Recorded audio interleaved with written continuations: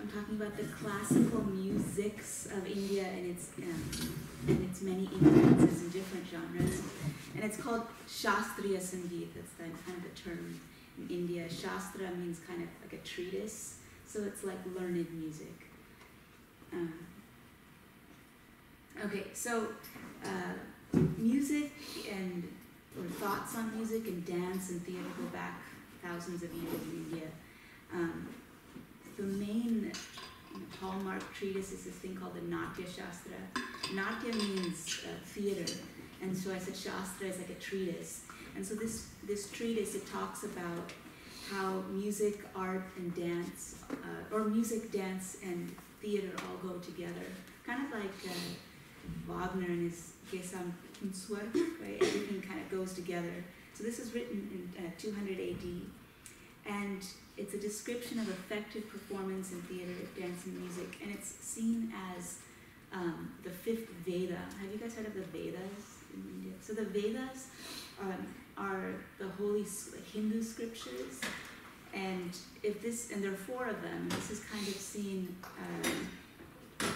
unofficially as the fifth one. So you can see just how important music and dance and theater are ingrained or how a part of Indian culture.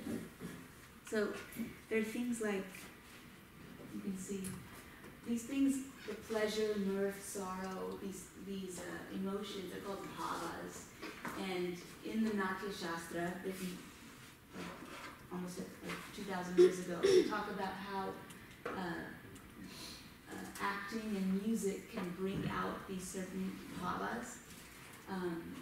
So this especially, it talks about certain ways of using the body, like for pleasure, the eyes and eyebrows, the way you can move them to create this feeling. And so it also talks about this in terms of musical modes and how everything just goes together. But the Natya Shastra doesn't mention what I'm mainly going to talk about, which is the raga, and that is the sort of quintessential framework of Indian Shastriya Sangeet, classical music. Raga kind of developed around the first millennium. And have you guys heard of the term raga? Yeah? Do you guys kind of know what it is? Well, during our non-Western essay, I did mine on Indian music, so I have to learn it, but I think I got the definition wrong. What did you say it was? Because it says there is no counterpart in Western musical theory, and I think it's because I was raised in Western music that I couldn't understand it. It's a different way, and then I just kind of describe it as But it is partially, yeah. So okay. You thought it was a mode. Yeah, what else did you say? Related to my readers. See, I mean, if you want to explain it to people who are knowledgeable in Western music, you should bring up the concept of a scale, because it's partially that. It's like saying a human being is a skeleton. It is true, we are skeletons. It's partially, yeah, Maya. Would the equivalent be just improvisation? Like when musicians improvise? I mean, it's not, I know it's more than that, but if you're going to compare, it would kind of be that, right? The raga is improvisation? Yeah, it's, I mean, isn't it doesn't it say the melodic basis for composition? Yes, just like the scale is the melodic basis for harmonic. So in a similar way. But it's not, the reason, so I'll read it. The term rag has no counterpart in Western musical theory. The concept of rag is based on the idea that certain characteristic patterns of notes evoke a heightened state of emotion. These patterns of notes are a fusion of scalar and melodic elements, and each rag can be described in terms of its ascending. So they call that, ascending is called aro, and descending avaro lines, which may involve turns. So it's not always just straight up. It might be C, D, E, F, G, A, B, C. So it's not just an up or ascending and descending scale. in which certain intervals are emphasized and attention is focused on particular notes. Like if you take C major, you're not going to say that E is the best note of this scale, or we have the concept of tonic dominant, so there's a little bit of that, but I'll explain a little bit more later. So more than 200 rags are extant, and each is a melodic basis for composition and improvisation. Most of the rags have been in existence for several centuries and have evolved to their present form as a result of successive interpretations by generations of musicians. So if we say that a rag is a scale, that's kind of like saying a human being is a skeleton. It's not the fully fleshed out version. Like if I say Sean, he is a very intelligent, kind person. He has dark hair, light or medium skin. He has a very pleasing personality. If you never met Sean, would you know? You kind of know what he was like, but you wouldn't really know fully, right? So in the same way, the rag, if you say the notes of the rag, or the notes in this rag are C, D, E, F, B, D, E, F, G, A, B, C. It kind of tells you a little bit about what the rag is, but not fully. It doesn't talk about the certain notes that might be emphasized in the rag, certain melodic patterns like falling from G to D is very characteristic of this rag, and it helps you to identify the rag. Because sometimes certain rags can have the same collection of notes. And how would you be able to identify which rag is being played? It's what notes are emphasized, what certain characteristic phrases are played, which help you to identify that rag. Because the rag is often described as great practitioners of rag are able to paint a face almost, and I see the face with the skeleton of those notes, and they flesh it out. And if you can't do it well, then you can't really see the face. And rags are often described as people. So along those lines, Indian music is based on the subtleties of harmony, or of melody. So Indian music is based on the subtleties of melody, whereas, of course, Western music, its hallmark is harmony. And in the South, have you guys heard of Carnatic music, Hindustani music? Yeah. So I want to kind of go into what are the differences. They're not always very clear. So Carnatic music is the music of South India, classical music, and Hindustani music is the music of North India. And I think when you probably think of Indian music, you might be hearing Hindustani music, the sitar. But that being said, they're very related, so sometimes it's hard to figure out the differences if you're not really immersed in it. They're believed to have a common origin, although there are a lot of controversies about this. Carnatic music is considered to be more purely Hindu music. It's very spiritual, very obviously spiritual. The text is very obviously in veneration of Hindu gods, and there's no metaphor. Whereas in Hindustani music, sometimes there's a description of earthly love, which is a metaphor for divine love. So it's a little bit more secular in a way. Whereas Carnatic music is very, very spiritual. It's almost like the division between Western classical music and jazz a little bit. Carnatic music is very kriti based, so it's work based. There's a text and you want to follow it. Although there is a lot more room for improvisation than in Western classical music. Whereas Hindustani music, there's a bandish, so there's like a head, a line, like 2 lines of music, just like in jazz. And then from there you want to go off. So there's a lot more improvisation in Hindustani music. So Carnatic music, it uses this, it's called the Mera Karta division of classifying the ragas from 1553's Swarna Mera Kalaniti. And then the Hindustani counterpart, it uses a Tat classification of ragas. Which is much more, and it was in the 20th century, and it's much more loose, And that's why the word on the street is kind of, Carnatic music is a little bit more intellectual, whereas Hindustani music is a little bit more for pleasure and enjoyment. Kind of like we have stereotypes about Western classical music and jazz. We think jazz is for enjoyment and pleasure, although there's so much theory involved in it. And we think that Carnatic or Western classical music is more intellectual, although there's a lot of to be enjoyed in it as well. So we have these odd divisions, and they're somewhat true, these stereotypes, but of course not fully at all. So Carnatic music has heavy use of this term called gamaka, and gamak is like the shading of notes. It's kind of like Indian vibrato almost. In Western classical music, will vibrate the notes, whereas maybe if you sing something in jazz, it won't vibrate in that sort of way. In that same way, in Hindustani music, a lot of pure tones are more desired. So I'll demonstrate a little bit. Actually, just sit down.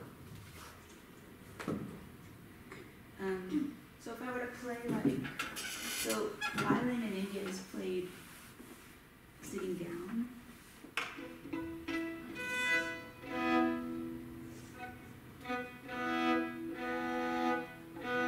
And it's tuned in like fifths and fifths, so there's a fourth in between. So it's much more resonant. So if I were to play the major scale, or the rag that's kind of equivalent to the major scale in Carnatic music, it's called Shankarabharanam. So you're not going to play, that's just the tone collection, but that's not the face of Shankarabharanam. You'll be like,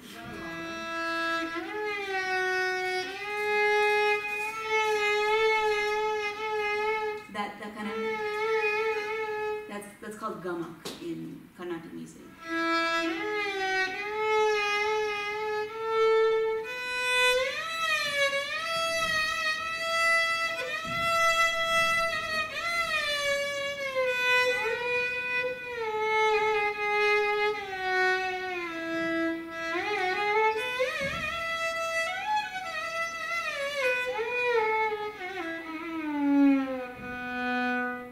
Whereas in Hindustani music, you won't shake, you won't have...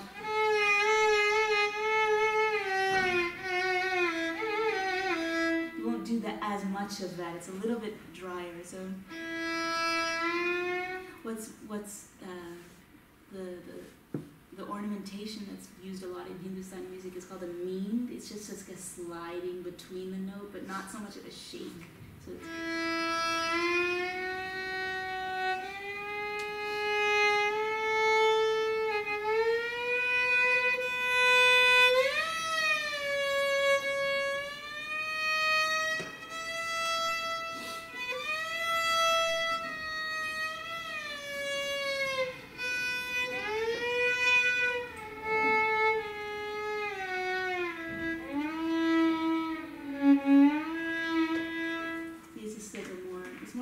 some people think it's more sensual in a way, but it's very subjective. So, Carnatic music, like I said, it uses that gamak. It's like a shading of the note, a lot of shaking.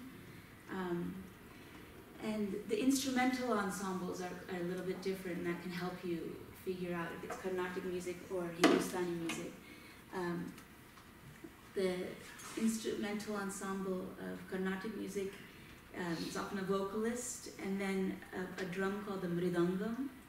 It kind of, if you've probably seen a tabla, right? The tabla and the sitar. So that's Hindustani music. Mridangam is like a circular box, with an ovalish kind of shape, and then you kind of slam it on the sides to make rhythms. And then also a veena, which is kind of looks like a sitar, and veena and the sitar, they think it might be related, but veena is just an older instrument. Because Carnatic music is kind of a little bit older than Hindustani music. Whereas the instrumental ensemble of Hindustani music is a vocalist, a tabla player, a sarangi, and often the sarangi nowadays today is replaced by a violinist, because when the British were in India, they kind of adapted Latin into Indian music ensembles. And also, usually this vocalist and the sitarist won't play together, but it'll be one or the other. And I'll show the ensembles a little bit later. And then, like I said, in Hindustani music, it often speaks, it seems like secular love, but the love of Radha Krishna, they're two gods. But in India, it's very polytheistic, and gods often have human forms or human characteristics. And so the metaphor of the Radha Krishna love, which seems very earthly and erotic, in these songs, is actually taken to be more of as a metaphor for divine love. Whereas Carnatic music, it's very obviously just spiritual. So, like I said, the Carnatic music is a little bit more systematic. That's why it's seen to be more intellectual. There's this thing called the Mera Karta system, and it divides. So there's 72 ragas which have 7 notes in them, and it's very systematic. So if you take the, let me show you. So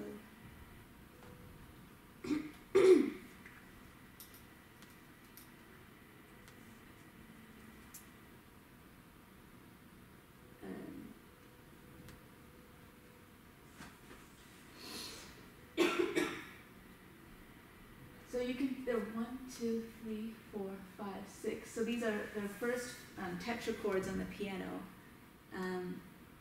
You can make 12 of them all together, all the combinations. And then you can make 6 other combinations of the last 4 notes of inside the 12 notes of the within an octave. And so if you do 12 times 6, it's 72. So it has characteristics, or it characterizes all the notes, or all the combinations that can be found, and it creates rags for every combination of notes that can be made within the octave. So in that way, Carnatic music,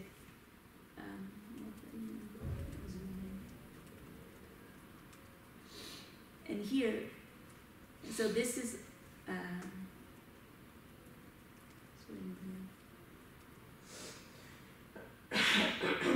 right here, so it's called, this is the Bana tetrachord is just C, D, E, F, and then the Ma tetrachord is just G, A, B, C, and so that would make, like I said, Shankara Bharanam, which is that major scale. So it has it has all the combinations of all the 7 notes that you could make within the octave. So Carnatic music is much more systematic in that way, whereas Hindustani music,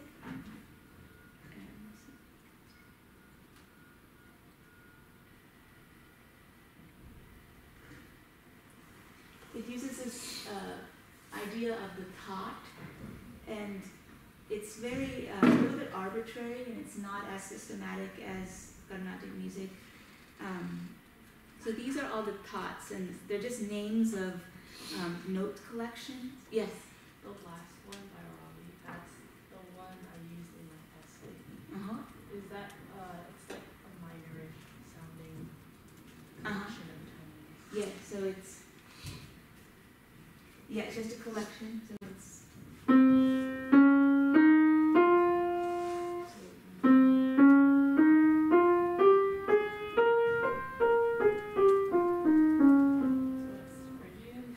kind of in a way, yeah. So they kind of correspond to the church modes, Right.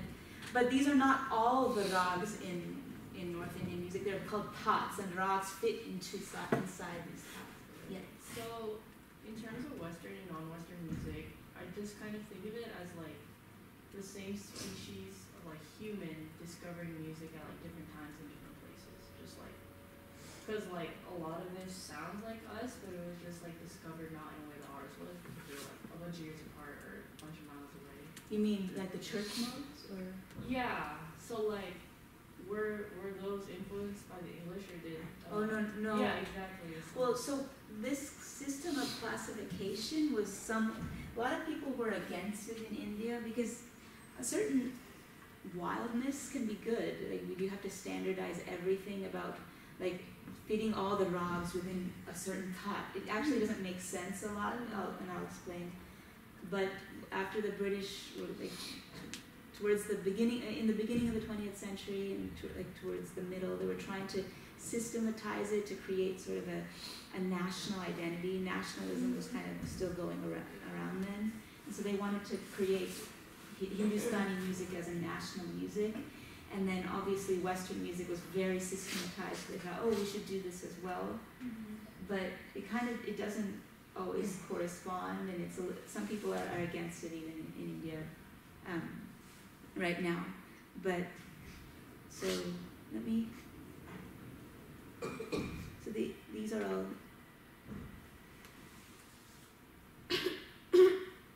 So these are just the different thoughts.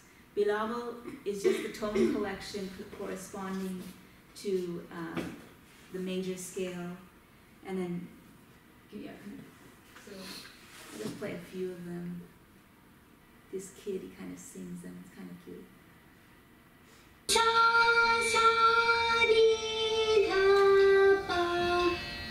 This is Indian solfege. So Yaman, which is a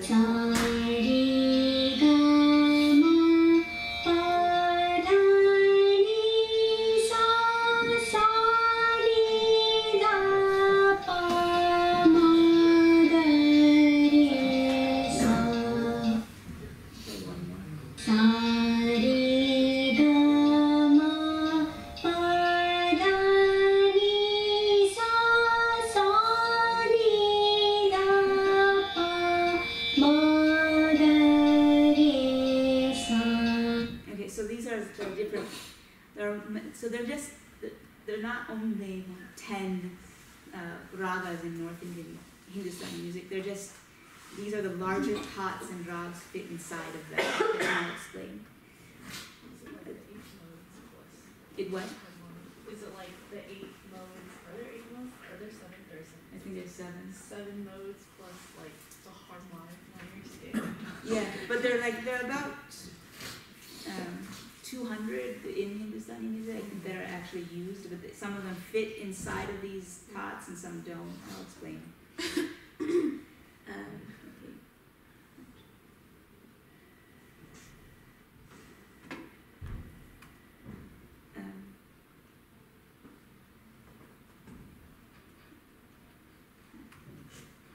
Priyanka? Yes. When that person was singing the scales, the solfege. The solfege, I mean, I'm sorry. Yeah. There would be like this, ba-da-dum. So that's an ornamentation style. Sa ni da pa ma ga re sa. Okay. So that ma ga re Sounds cool. Yeah. So that's if you listen to a lot of Hindustani music, you will kind of get the feeling of how to do it. They kind of notate it, but the way it's really? Learned is orally. Because even in Baroque music, would they write all the ornaments out? No. It's because it can be when there's so much ornamentation, it can be difficult to write out, or a lot of it is very intuitive to your own feeling. Whereas, obviously, Western music is still more harmonic based, so they could still write out a lot of the ornamentations in Baroque music and kind of get it right, because it is a little bit more, I don't want to say digital isn't the right word, but there's less sliding, right? Whereas Hindustani and Carnatic music, there's so much sliding around. It's really hard to notate exactly how to slide, because each rag, the way you slide is different too. And the feeling of it, and it's also very personal, so it's very difficult to notate. But there is a system where you can write, like,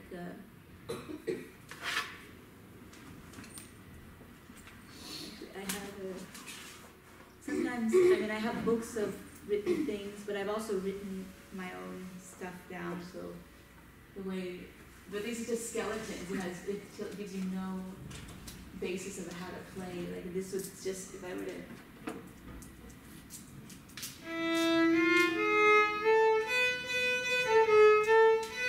that's not how you're supposed to play it at all. It's,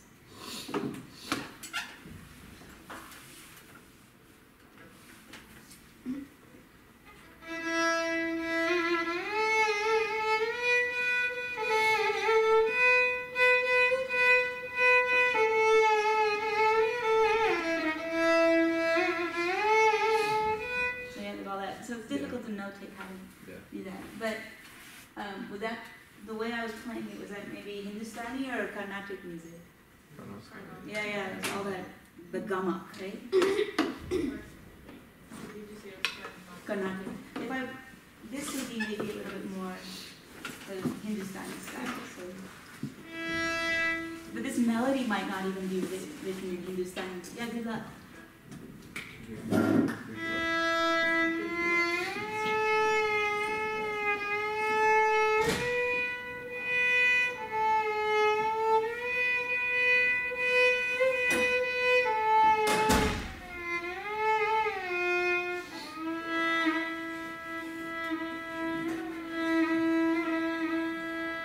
That might be more the Hindustani style. It's more languid, I would say. A little bit less rhythmic. Okay.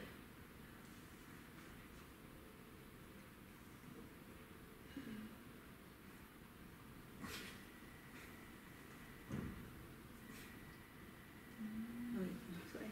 Okay, so Question. yes, Is gamelan music Indian or no?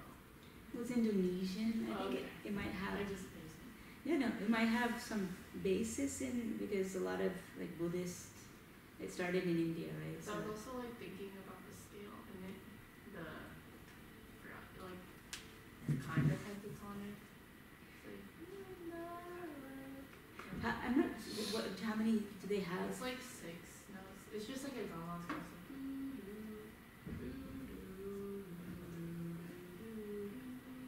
It's Are there many different types of pentatonic? I don't know. It just plays like a gamelan piece in notes on forms. Oh, That's play the kazoo. well, I nice. sing the scale on kazoo while playing more. Well, like in Carnatic music, there are many. There are, like I said, the Mela Karka ragas, which have 7 notes. So those are like the. Oh. Well, but within those, in the Carnatic system, within that, you can have called Janya ragas, which are derivative ragas. So you can have 5 notes that correspond to a certain Whoa. Mela Karta raga, but they're its own species. So that's where you can actually create millions of different ragas. But in practically speaking, well, but there are many pentatonic scales in Indian music. So there's Mohan.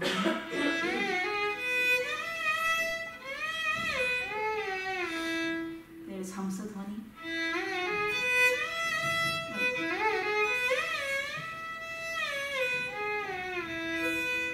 Actually, I think I confused them. So Mohanam is.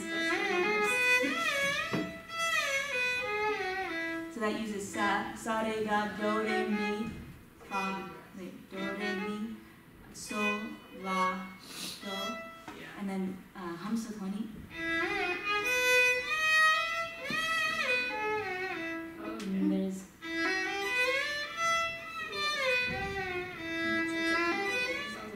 there are all kinds of, so many different pentatonic scales in Indian music. But not music being much more classified. So I want to talk about bihag, which is a Hindustani.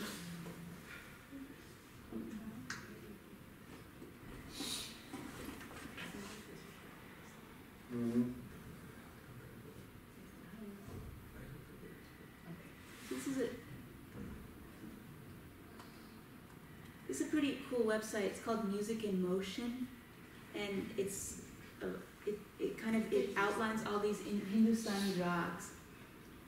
So it gives you the tone material, but obviously that just says very little bit about what actually is the rag. So bihag.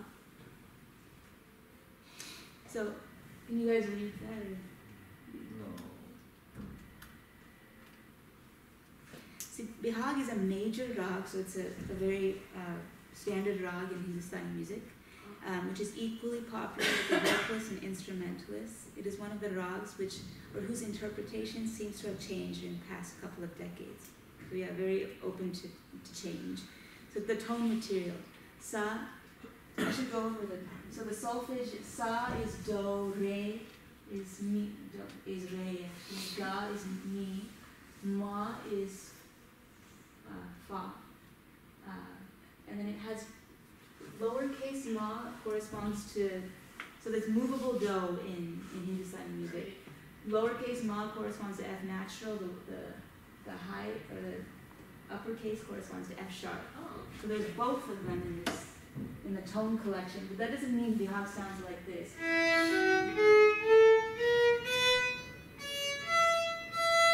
No, sorry.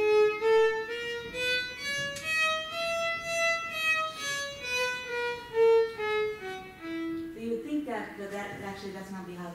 No. Actually bihag, it sounds like this. The kind of, which is called like a pakad or a chalan, which is like an identifying marker, maybe someone's mole on their face, like, oh, that's that person. But, so when ascending, you won't use the sharp ma. So,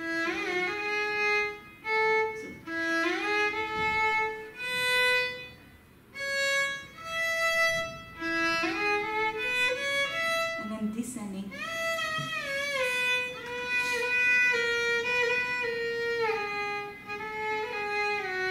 Descending, you'll use the sharp, the F sharp, only Like on the the, opposite. yeah. But that's what they call it. It's just the tone material. So I wouldn't, don't look at that and be like, that's the way it goes up and down. It's just the stuff that's a part of it. But the way it's put together, you have to, like if a musician were to read this, a Hindustani musician, they would say, you can't learn from this. This is just like reductionist. But you can learn something from it if you know nothing, so it's actually can be very good. So it says, whereas re and ha are weak and omitted in the ascent. So when I was playing, I didn't play, I played, so, and then I didn't play ha in the ascent either. Whoa. And then on the descent, and then are made on the ascent, and ga and mi are the strong notes in bihag. So when you're improvising in bihag, it can't just be, oh, I'll take these notes and I'll do whatever I want with them. You have ga and mi are like the main characters, so you really want to bring out these certain notes. Like when people begin an ala, which is like the opening of a concert, it's just improvisatory. It presents the rag for the first time. For bihag, they often start. So mi, sa. So that mi and ga are very emphasized.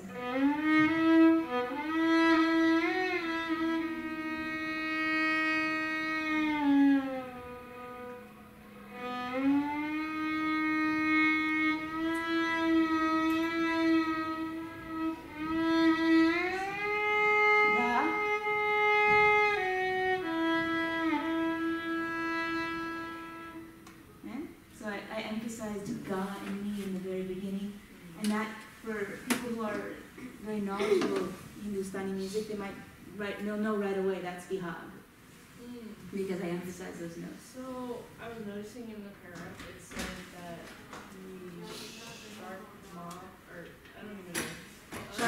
Sharp ma, which is F sharp. Let's say F sharp. It divides so often into two neatly balanced tetrachords. Is that why it's so popular with in Hindustani music for like? Kind of. It's actually bihag and actually a rag called yaman are taught first. Yaman is just. It doesn't have the complexities of you can't have this note and that note.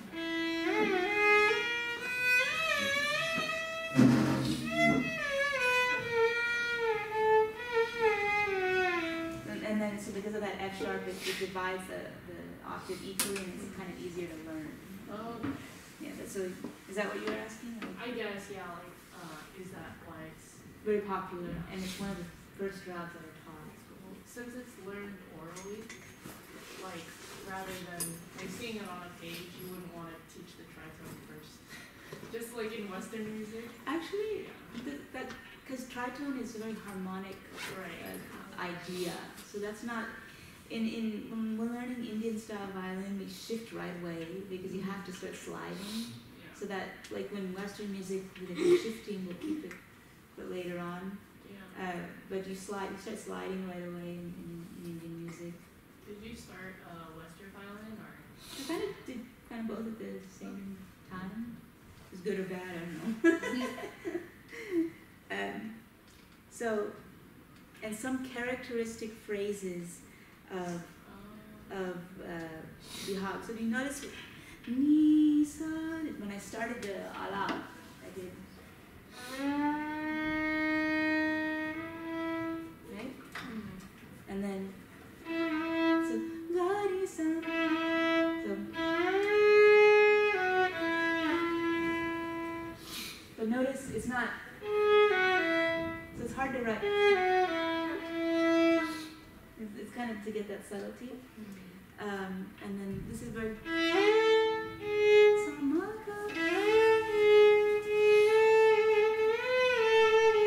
so it's very popular, like a very hallmark of bihag. If you hear that, you're like, oh, this is probably bihag. And there's no like writing of this, right? Because it's all oral. There is, like I showed you, that thing was written down. I mean, nowadays people are, because the way people used to be taught in the old days, it was almost as if you lived with your teacher, and you were kind of, there's a whole, you could spend a class talking about the whole, it's called the Guru-Shishya relationship, the student-teacher, and what you have to do for them to get into their good graces. You're kind of like their son or daughter, and Is it like an apprenticeship? a little bit, yeah, it's like You're that. just like sent to work with that person. Yeah, you kind of grow up with them. They kind of become your parent, and so you're immersed in that environment. It becomes very intuitive. So there are some conservatories in India, but a lot of people are against that way of teaching. It's kind of like the way they try to put jazz into conservatories. Oh. They kind of standardize that a little bit, but not completely. It's not completely analogous because jazz is also a very intuitive feel. Even Western classical music, a lot of it is intuitive, but it becomes so standardized that it's good or bad. It's good in that standardization of what you can learn very well without having a teacher, and that's a good thing because I mean, how many people can find always a good teacher? You can learn by yourself. Whereas, so there is, in Carnatic music, there's a lot of standardization. In Hindustani music, it's a little bit less, so you kind of need more of a teacher. But well, I'll play a little bit of a song we have, so just a little few things. So I played a little bit of the alap, and this is the bandish, which is just kind of 2 lines, and then you would go off and improvise a lot on it.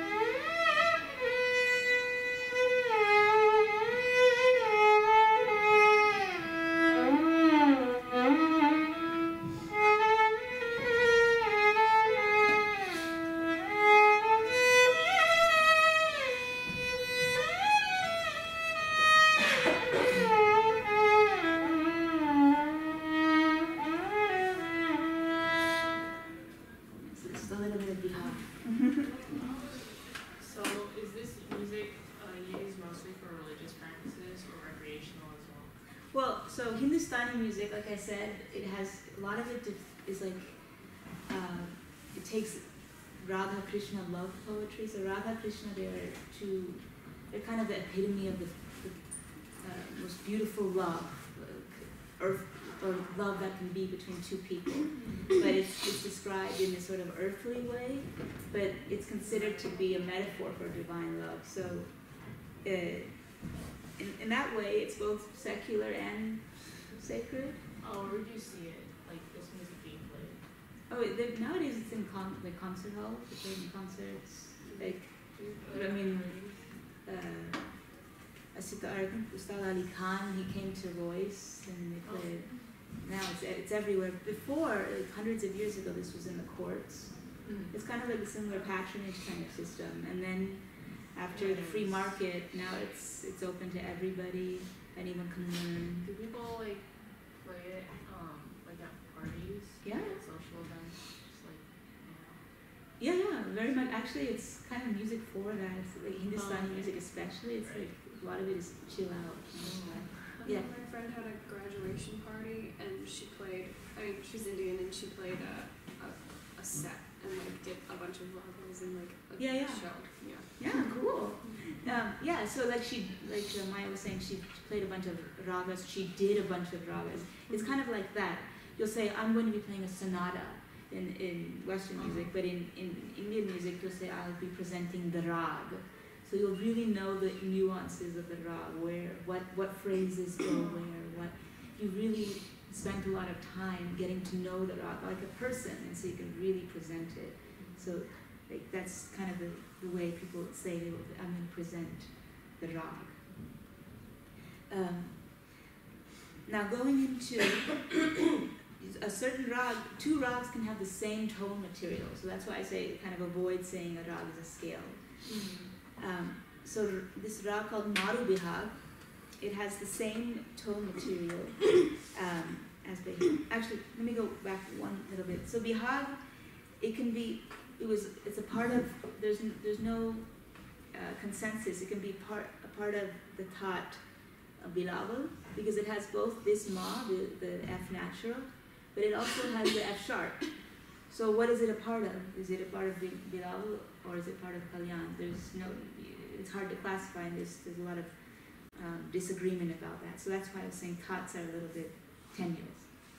Okay, so Maru Bihag, it has the same tone material as Bihag, but it has a different ascent and descent. The dominance of sharp Ma and Re in Maru Bihag gives this rag a very different flavor. So again, same tone material, but certain things are brought out. So you can look at.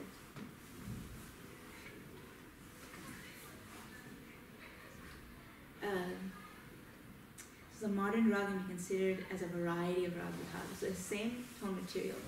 The sharp Ma, which is dominant in the rag, is emphasized, and like we said, some of the characteristic phrases are. So let me play this video.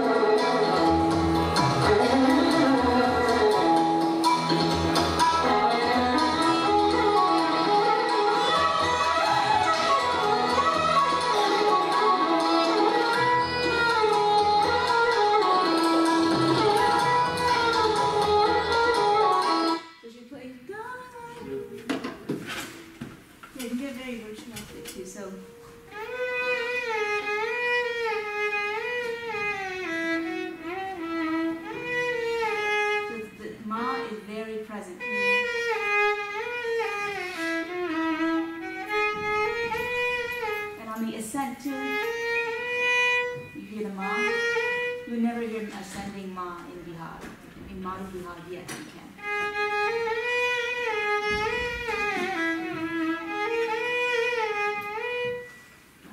So if we go back to what we talk about Bihag or Maru Bihag right here.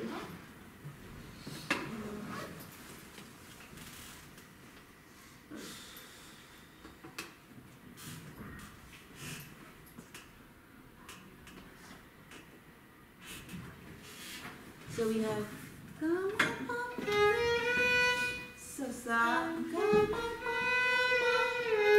so that's what she was playing, that's the characteristic phrase. And then Risa, Risa, Risa, Risa. We heard that too, right? In the way she was playing it. So all these phrases help you to recognize it as Maru Bihag and not Bihag, although they have the same tonal material. So you recognize it as a person, different person. Okay, so